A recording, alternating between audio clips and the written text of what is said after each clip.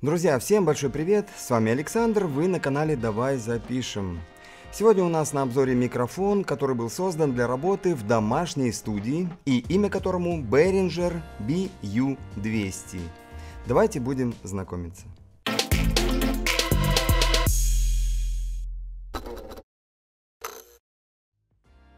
Ну что ж, очередное USB-творение от небезызвестного Behringer. И, кстати, говорят, что он довольно неплох, этот самый BU200. Но давайте будем щупать и слушать, может оно на самом деле так и окажется.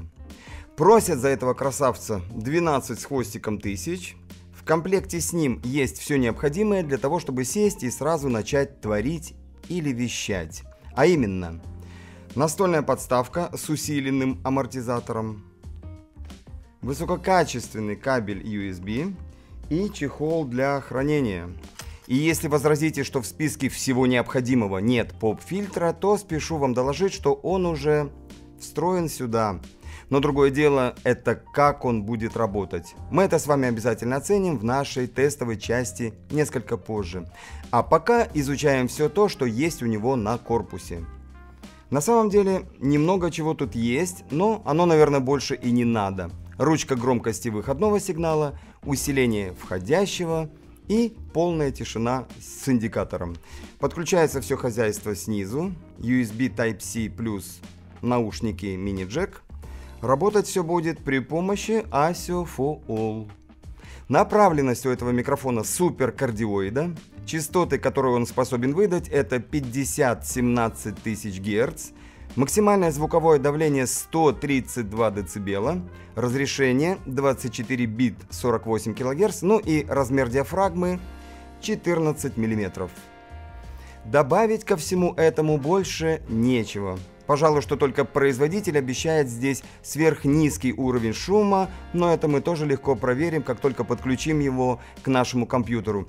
И сделаем это прямо сейчас. Как обычно, поговорим, сыграем, споем и в финале всего дадим свое заключение. Behringer BU200 USB-микрофон студийного класса. Это идеальное решение для стримеров, подкастеров, геймеров, а также он отлично подходит для записи инструментов и вокала. Благодаря конструкции со сверхнизким уровнем шума, этот микрофон является отличным выбором для любого сценария вещания, обеспечивает производительность высокого качества, выглядит просто здорово и помещен в достаточно прочный металлический корпус. Теперь буквально несколько секунд тишины, слушаем, что тут с шумами. Услышали? Ну и давайте запишем парочку гитарных аккордов, после чего что-нибудь в него споем.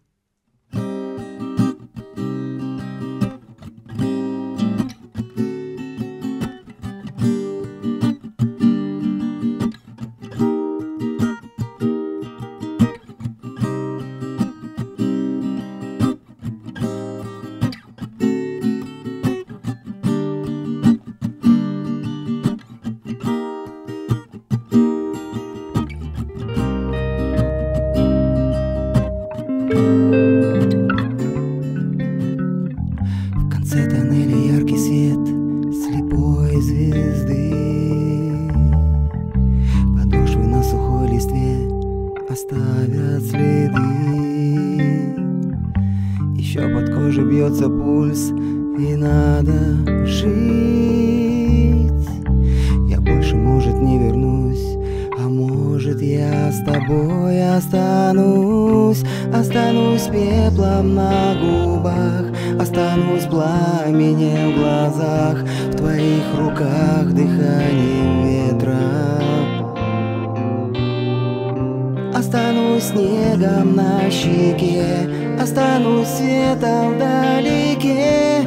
Я для тебя останусь светом.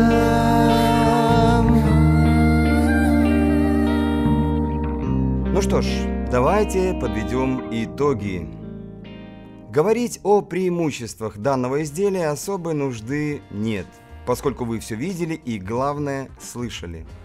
Поэтому выводы каждый для себя может прекрасно сделать сам. А вот о недостатках сказать хочется.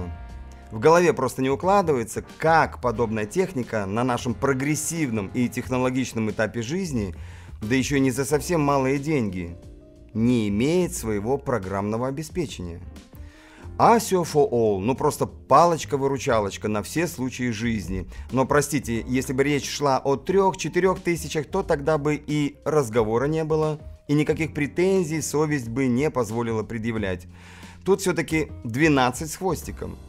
Нет у нас полной уверенности, что этот универсальный драйвер будет обеспечивать стабильную и долгосрочную работу этому микрофону. И то, что где-то что-то рано или поздно начнет слетать, тормозить и виснуть, никак не исключается.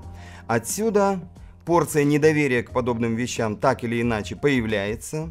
И второе, за те же деньги можно преспокойно найти вещь посерьезнее, поинтереснее и понадежнее. И тем не менее, выбор всегда остается за вами, а наша задача лишь поделиться с вами своими впечатлениями и мыслями.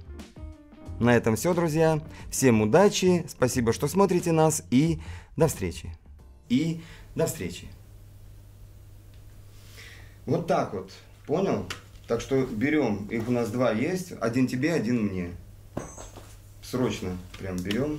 Мне что, дома теперь на 2 микрофона надо будет говорить? Да, нет, ты тот свой старый продашь, а лучше сожжешь.